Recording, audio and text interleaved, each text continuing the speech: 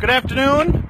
My name is Aaron Borma. I want to just greet you all this afternoon. The weather is just looking awesome, and so we thought we would give you a little service and introduce you to our uncertified and unqualified meteorologist, Shane Palmquist, to help keep you all informed. So here he is. How you guys doing? As you can see, it is snowing out, and it's, well, Aaron's look that way. As you can see, interstate is moving around pretty good. Good traffic flow. Still moving like 70, 75. But like you said, we want to keep you guys informed of what's going on. So the snow, as you can see, is coming down. It's kind of coming down like right in here. In here.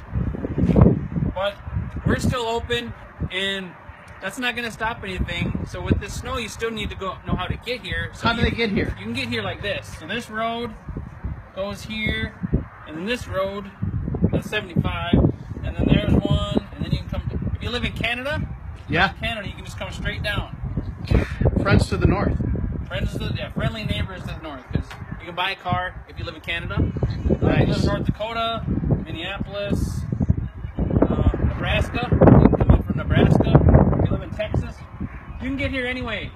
Nice. So exactly how much snow are we supposed to get? Don't care.